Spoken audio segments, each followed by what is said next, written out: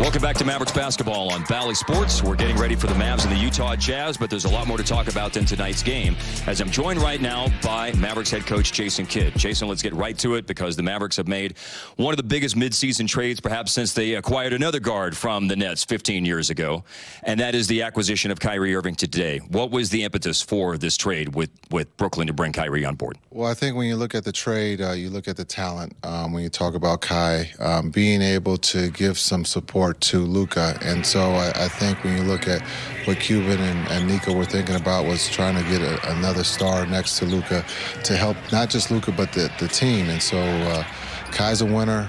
He understands what it takes to be a champion. He's an all-star. We have two Mavs starting in the all-star game, which I don't think has ever been done.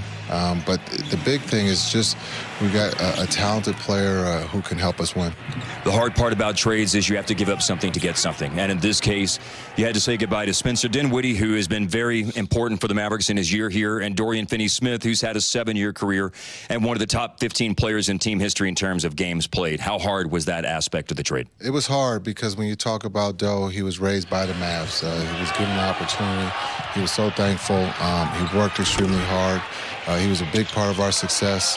You look at the trade that we did with KP to get Spencer. He played at a high level. So to go to their room yesterday and tell them that they were traded, but to just talk to them and then thank them for everything that they did was hard. But understanding it's a business, they got that, and we wish them the best, and they're going to be successful in Brooklyn.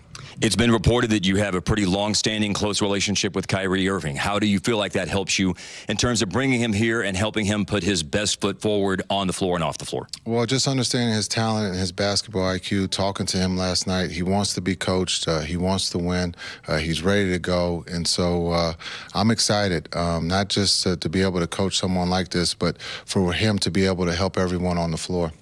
What's the plan of action in terms of getting him here, getting him up to speed, and getting him on the floor playing in a game, which, of course, all of our MFL viewers want to see? Yeah, I think, well, for that, tomorrow he'll meet us in L.A.